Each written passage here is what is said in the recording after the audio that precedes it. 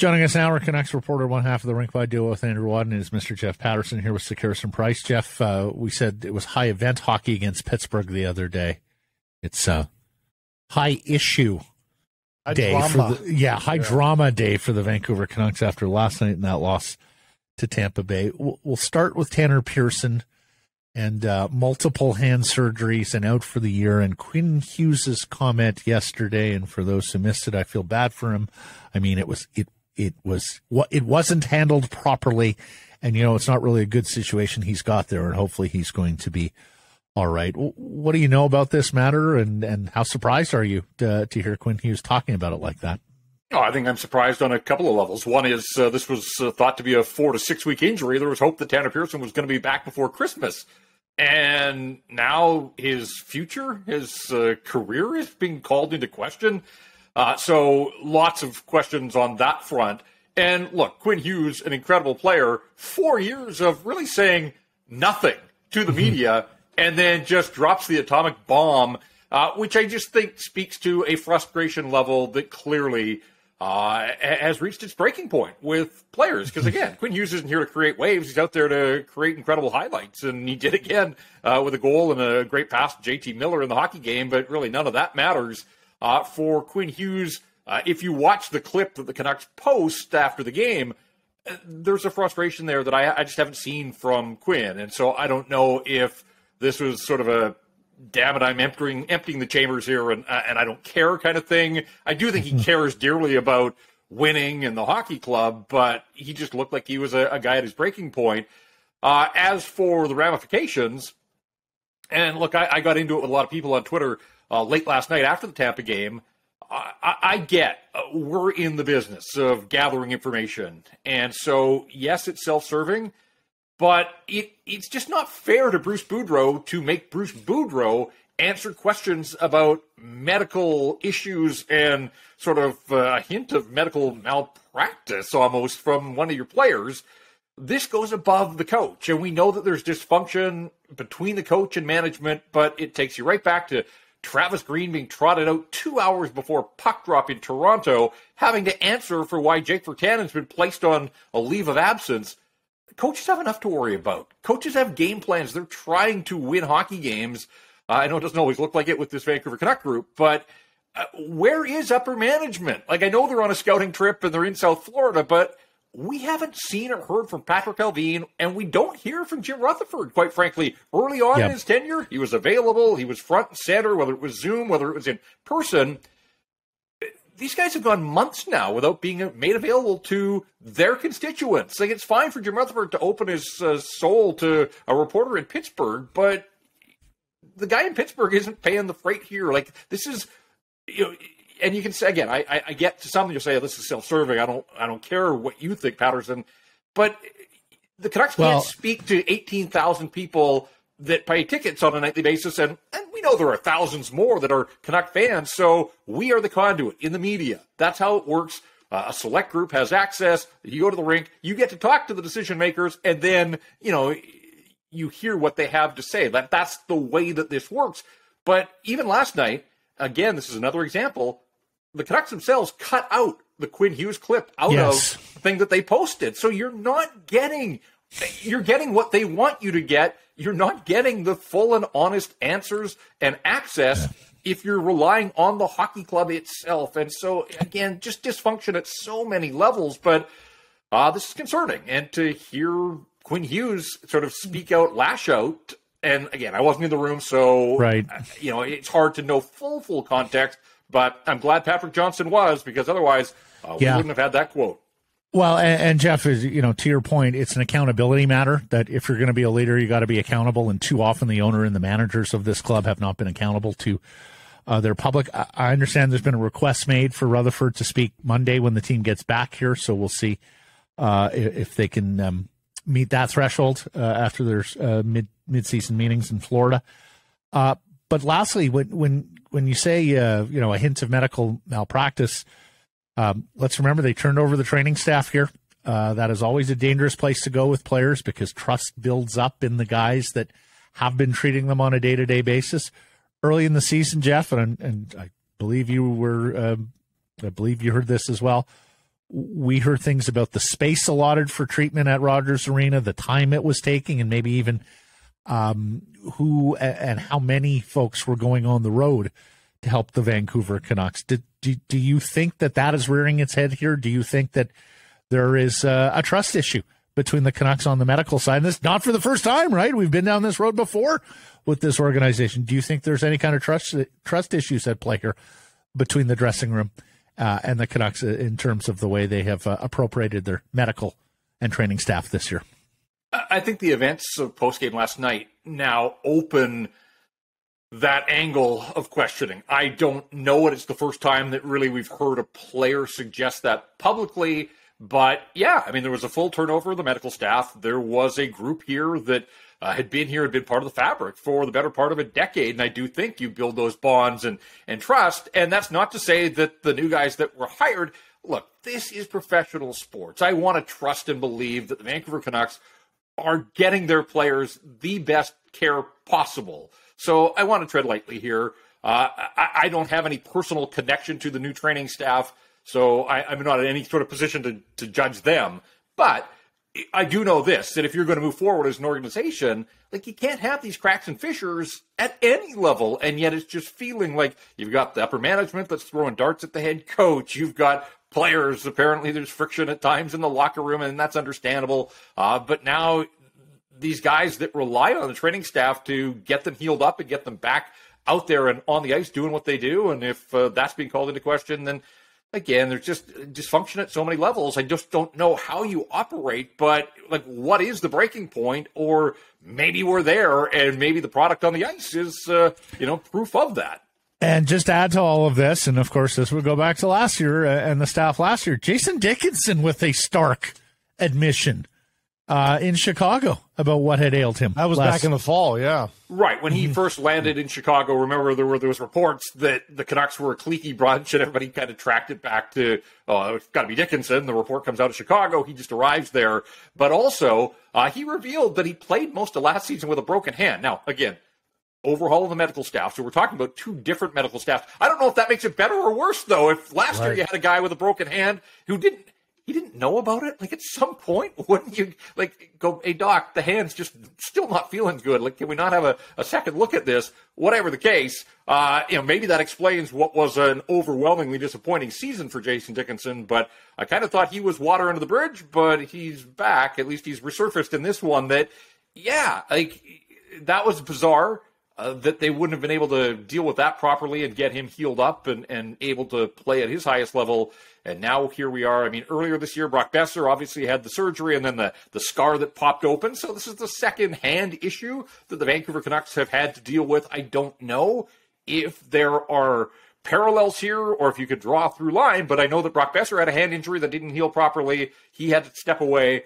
Missed some more games, and then obviously Tanner Pearson. And I feel for Tanner Pearson. Like, it was a disaster of a season even if he got back into the lineup. And the guy had one goal in 14 games, but he's a hockey player. He wants to play, and I'm sure he wanted to make up for what was a terrible first half by getting in there and contributing. He's liked in that locker room. He's got championship pedigree. He's always been looked at as a low-maintenance guy that coaches like having around because, he doesn't ruffle feathers and all that type of stuff. And now 3 procedures on the same hand, and Quinn Hughes is wondering if he's going to be able to resume his playing career. Like, that is, we need to hear it from somebody that has some answers about where this went wrong and, clear up a few of these things at the very least, because Tanner Pearson's still under contract. He's a Vancouver Canuck. He's got a year left on his deal. Like, there are business applications to Tanner Pearson and where it goes from here, as well as just hoping the best for a guy who, he's a pro athlete that wants to resume his career, but we're not sure that that's going to be possible now. Couldn't agree with you more on Hughes' rising to the occasion here, and I think it's an underline and an exclamation mark on how big this issue must be in the Canucks room. That Quinn Hughes, of all guys, is the one that brings this up, and you're right about the media side of things too. I mean, this is why the Players Association should care about whether or not there are independent media that covers any given team. Because if Quinn Hughes says that, and there's only in-house media. Yeah. Only Canucks.com people. Guess what? The people this message doesn't get heard by anybody. The tree is falling in the forest. So it's why more than just the media should care about the lack of media that covers the team. Just I think on top of that, quickly, guys, it's just that clearly Quinn Hughes has information that we don't. Like, it sounds like players must have talked about this. Like, for him sure. to say that, of course. Obviously, he knows some things. So, I think this. And clearly, Jeff, Tanner Pearson is some upset with some part of this, or I don't think you get Quinn Hughes saying what he said last night and going to bat for his teammate. Just a couple of bits of context on this, gentlemen. I believe it was last week, might have been the week before, but The Athletic had a story about Quinn Hughes sort of looking to step up as a leader and assert himself. The other thing is he's under contract longest here, right? Well, I guess JT Miller now, but he's here for the long haul as a young player. So I think that is part and parcel of, hey, if I'm going to be here through 26, 27, you best take care of my teammates better. We got to have faith in the medical and the training staff, and we can't have situations like this where a guy who we're hoping to be 4 to 6 weeks out and maybe is going to miss the season. So maybe his chest up a little bit. Yeah. He's starting to score goals, too. So maybe that's it, too. I think this is the natural evolution and development and maturation of Quinn Hughes into a larger voice on this team, which brings us to Elias wearing an A yesterday in lieu of Oliver Ekman-Larsson, because we had wondered, are they even going to bother on a single-game scratch? They did. I've been on this train for a while. They should have empowered him out of training camp. What do you think, Jeff? Is Lee's going to get an A permanently here? Are they going right back to Oliver Ekman-Larsson wearing an A? I mean, I have no knowledge that they're going to strip OEL, a guy who is known by letters. What's one more? So, look, Bruce Boudreau's pattern with all of these high-profile scratches, Garland and Kuzmenko, is that he's got that guy right back in the very next game. Like, this isn't, OEL's not going to sit out for a while here. So I'm pretty sure that he plays. There's questions about Dermott and his health. But beyond that, I think OEL, the plan was sit him down, send the message, and get him back in there. I assume he's going to wear an A, but when I heard yesterday that he was on the fourth pair of the morning skate, one of my first thoughts was, oh, wow, okay, he wears a letter.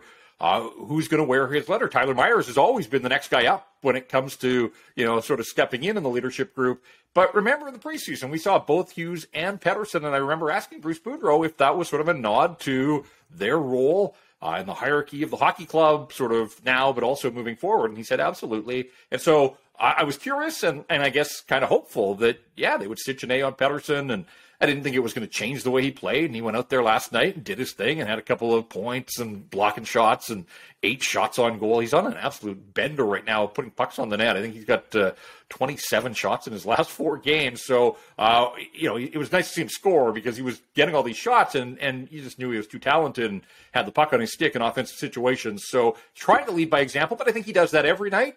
But I think this tells us now that any time, if Bo Horvat is in fact traded or if Miller or OEL comes out of the lineup again, then I think they're bypassing Tyler Myers, and it was Peterson last night. It might be Quinn Hughes the next time, although maybe Quinn's going to be in the organizational bad books after his outburst. So who knows how that will play out. But it was the right thing, and I think big picture, look, the guys in the room, they know who the best players are, who the true leaders of this hockey club are. And Elias Pettersson with 2 points, up to 50 at the midway mark, and he missed 2 games, so still on pace for a 100-point season. He's trying his best to make things happen, and you're damn right. He's one of the true leaders in that locker room. So I don't know that it's going to be the rest of this season, but I would think as early as next season you will see that be a permanent fixture on his jersey. And Hughes 3-point night, he's up to 36, tied Andrei Kuzmenko, one off of JT Miller for third on the hockey club. Blake, you felt bad about Bruce Boudreau having to answer for the trainers' questions or the medical questions. We shouldn't feel bad about criticizing his personnel decisions late in that hockey game. Curtis Lazar out there, your thoughts on that decision? I mean, I don't think there's any way to spin that decision. I mean, I think you could spin decisions like putting Dakota Joshua out there before you can defend Curtis Lazar. To me, it's befuddling. And it was for me as well. And I think, so Garland gets punched. I think his helmet got damaged. So all of a sudden, Conor Garland, he's not available. I thought Lazar was out there because it was a right shot face-off in the offensive zone, and I just thought face-off support for Bo Horvat. And in fact, I thought maybe Lazar was going to take the faceoff, but it was Horvat that took the draw. So maybe he was faceoff support. But beyond that, maybe sort of like big body puck retrieval. But you've got Besser, you've got Miller, you've got Horvat out there. Like all three of those guys sort of fit that bill. And then you've got Kuzmenko, who is a threat, is a right shot. So is Lazar. So if it was a right shot thing, I think there were just too many things in that hockey game, quite frankly, that didn't get asked of Bruce post game. But I would have been really curious to hear his explanation because, Kuzmenko has feasted at the front of the net. You get one chance to tie a hockey game. I think, and I posed the question on Twitter, would Kuzmenko have scored in that spot? It kind of was a mix. I think Lazar was in too tight. Vasilevsky's aggressive. He's one of the best goaltenders in the world. But still, I'd take my chances with the guy who has put pucks in the net as opposed to a guy with one goal, and it came in the third game of the season. Jeff, Sergachev punches Garland, as you mentioned. We saw Miller slamming a stick. We saw Horvat kicking a gate. Quinn at the end smashing his stick. Like, was that a Wolfpack moment missed? Did you think that someone ought to come and step up for Conor Garland a little more robustly than they did after he gets sucker punched in the face like that?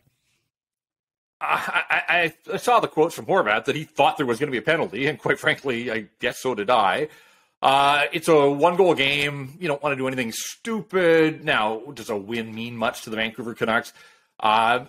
Would you like more pushback? It kind of reminded me of Mike Matheson on Elias Pettersson a little bit, same state, different arena, obviously, but a few years ago, where, the Canuck players, we didn't really see what happened. It was behind the bench or behind the net. We were on the bench, and, there were a lot of reasons why nobody sort of stepped in there.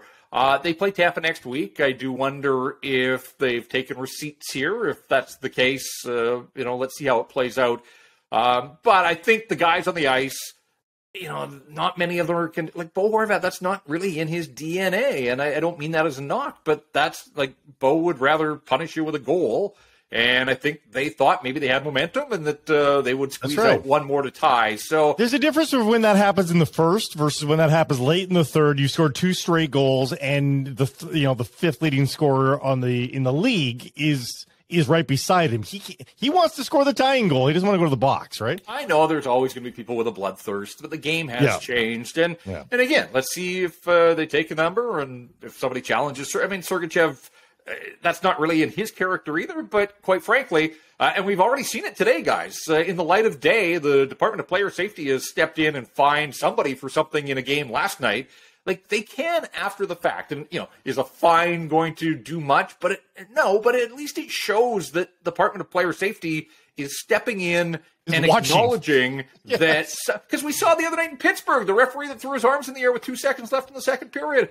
Too late in the period to make a call. Like, what is going on with these guys? And quite frankly, I just don't think the refereeing lives up to the standard that the players themselves put forth on a nightly basis. And so I know this has been an age-old thing. We're never going to get access to referees after the game, but there's 2 examples, the last 2 Canuck games alone, that I would have loved to have heard from a referee. Like, you're telling me that you look at the clock and say, too late in the period, can't be bothered. And then last night, Sergachev, that's a dangerous play. It is. An unsuspecting guy gets punched in the face. Like, I'm glad Garland popped up, but he wasn't available to them, for the final shift of the hockey game, and could have been a whole lot worse than that. I mean, at the risk of people bringing up my episode in San Jose with Kelly Sutherland, why not? You hear from umpires and basketball officials now all the time, post-game explaining a call. Like, you wonder why this league is so terrified because of transparency. Has never been better. Just ask Gary himself. And our fans don't want to hear from the referees. No, exactly. I know what our fans want. Yes. Yeah, we have super secret data that we have culled from really important pollsters like Frank Luntz, who tell us our fans want silent referees. They want silent moving boards. They want moving boards. Yeah. Absolutely. Yeah.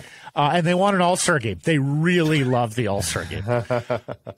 Jeff, I know you've been on the train of there's been so many moments to move on Boudreau, and they haven't yet, and so maybe they're just going to play out this season with him. By the way, I'll step in. Sergachev has been fined. Okay. It's happened. Yes. It's made everything better. Yeah. I take back every mean thing I just said about you. Dreger told us Wednesday he thought February and, the way things are going here, you do wonder whether that break at the end of January allows them the time and the logistics to make the move. We're asking on the Bodog poll question here. I'm not going to ask you if you think Bruce is going to get fired. I think we all know it's a matter of when, not if.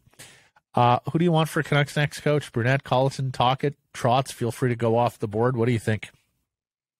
Yeah, and I've always looked at that week leading into the All-Star break as just feels like a spot. If you were going to make a change, you get somebody in, they could get on the ground, catch their breath, a couple of practices before the Canucks head out on another Eastern road trip.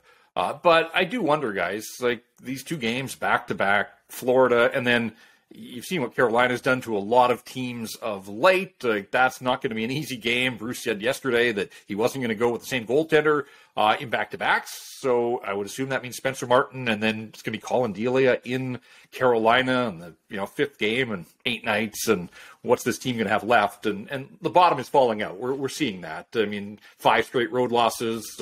They have 1 win in their last 7 games in this 12-game stretch that we always thought was going to be a monumental task for them. So I kind of looked at that week off at the end of January into February, but I don't know. I kind of feel now like Bruce is back day by day and almost minute by minute. And if things really spiral out of control here against Florida and Carolina, 2 teams that can score in bunches, and we know that the Canucks can't defend, you come off the road, you've got Tampa, Colorado, and Edmonton at home next week. There's still half a season to go. Like, they have to continue to put a product and run this team out there in front of the fans. I do wonder if they have to get proactive and maybe move up their timelines at some point just to show the fan base that, they still have a hand on the wheel here. So, and Jeff, you wonder whether that might be a decision coming out of these midseason meetings in Florida. You wonder whether people stand up and say, guys, we just can't abide anymore with this coach and no structure. And even for Tankus guys, even for people that are hoping for the higher draft pick, it's just a gesture. It's just a gesture of, we see what you're seeing, don't worry, and we are managing. Like it's not really to win more games per se. It's more just a gesture of, we are managing. We are on the job at the very least, right? Because it's probably not likely to do anything. Right, and you talked about the candidates that are available. I suppose the other option is to wait until the offseason when maybe more candidates are there. Maybe you've got a larger crop to choose from, but they've been linked to Tocchet now for a while. There are personal relationships. I do think where there's some smoke, there might someday be some fire. I wondered about Jeremy Colleton at the same time. Just talking to people in hockey, they think he's doing a great job in Abbotsford, but they also see him as a more of a development guy rather than, the coach that's going to take this group to the next level. And so I don't know if that works against him, but I hope he continues to do good things down in Abbotsford because they do seem to have things sorted out and have some structure on the farm with the Canadian Canucks.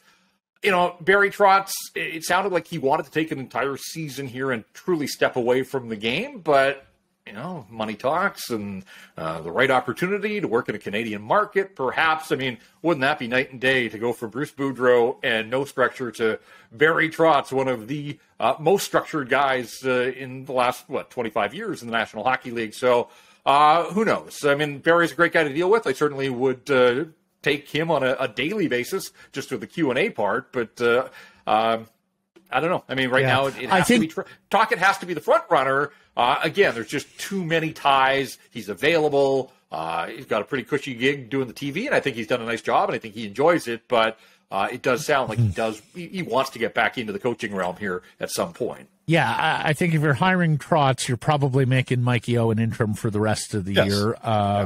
Same with Brunette. Same with Brunette. Tocchet, you can get in here early. Colleton, of course, you could bump up, and if you have designs on others, then I suspect the exploration is going to start now if it hasn't already. Jeff Paterson, marvelous stuff. Thank you for this today. We'll catch up on Monday. Have a great weekend with Andrew covering a couple of games there. Let's see what the weekend brings. Right. Or sorry about the weekend. Exactly. Have a good time or sorry about the weekend. What could happen here? Or we might be doing an emergency pod. Yes. That's the way things are going. Bring on the second half.